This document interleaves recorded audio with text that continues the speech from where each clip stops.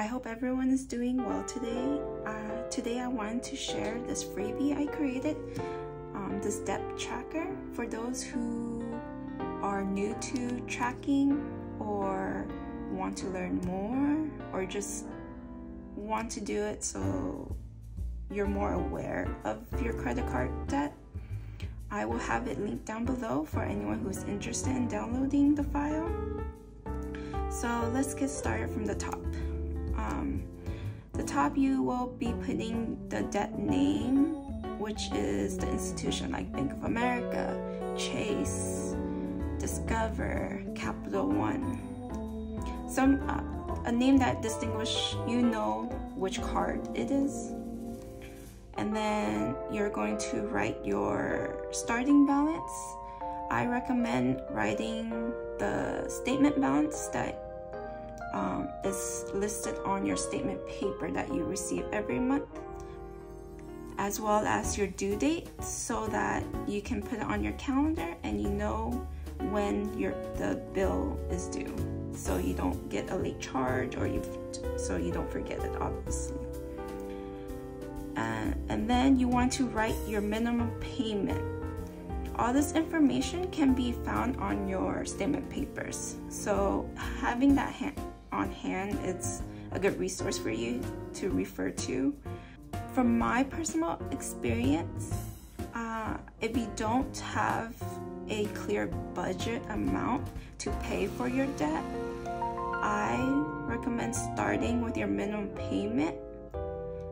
And if it's a card that charges interest, you need to do your minimum payment plus your interest. So in this example, I have the minimum payment being $50 and your interest being $20. So my payment for the month of January is $70. But be aware that if this is a card that you're actively using, I would recommend adding all your transaction total to your payment, because if you don't do that, all the spending total will be added to your balance and it carries over to the next month, which will increase your interest fee and your balance.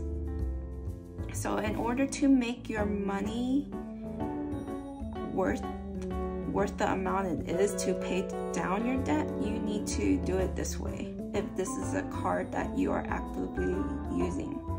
And if you can't do that, that probably means you don't have the money to make these purchases in the first place, and you need to look at all your purchases and see if they were necessary, if they were emergencies, or they were just mindless spending. If it's mindless spending, then you probably should stop. Find a way for you to stop that.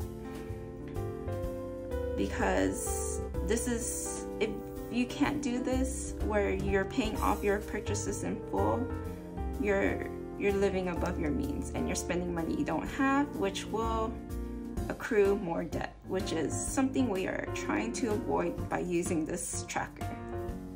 If you follow the tracker timeline, you should be able to see your balance go down.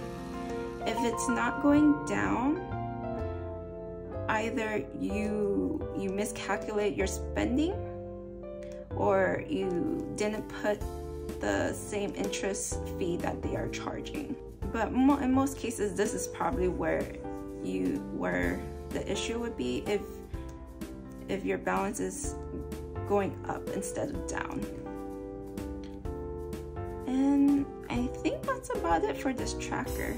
There are 3 columns, so you can track 3 different credit cards, but of course you can print this however many times you want so you can track all your credit cards. This is one way that I track my credit card debts on paper, just for me to have. I also track it digitally as well. But this is a good starter point. If you have any questions, comment them down below and I will get to them as soon as I can. If you like more budget related videos, please like and subscribe, and I'll see you next time. Take care. Bye.